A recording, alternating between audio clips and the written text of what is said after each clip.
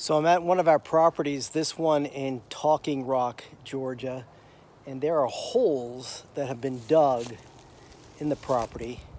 And I'll show you some photographs of all these holes. And why are all these holes dug into our property? So the reason for these holes, and I'll show you another one, and why they have been dug on this property is because we are subdividing this land into two separate building lots. Currently, there's a house that we are finishing renovating right now, and there's enough acreage here for us to get another building lot. And in this area of the county, all the houses are on a septic system. They're not connected to the city or the county sewer system, but each plot of land has its own septic system.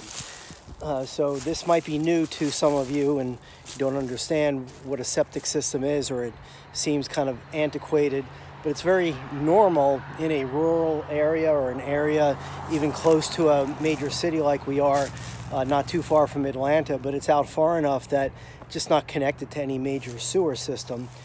So what they do is dig these holes in order for the Department of Environmental Health to give a permit for us to install a new septic system in the ground.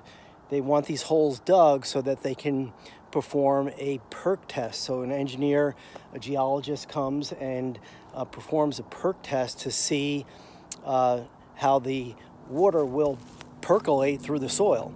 And I'll leave a link to that if you want to take a deep dive into how septic systems work and why that's important to have a Perc test done. But that's the reason for these holes. So the earth, the ground is going to be tested with these holes, and then when the test is passed, is completed, we will then be issued a permit to have two new septic systems installed. One that will be connected to this house, and another system that will be connected, that will be in the ground on that plot of land over there, with a new house yet to be built.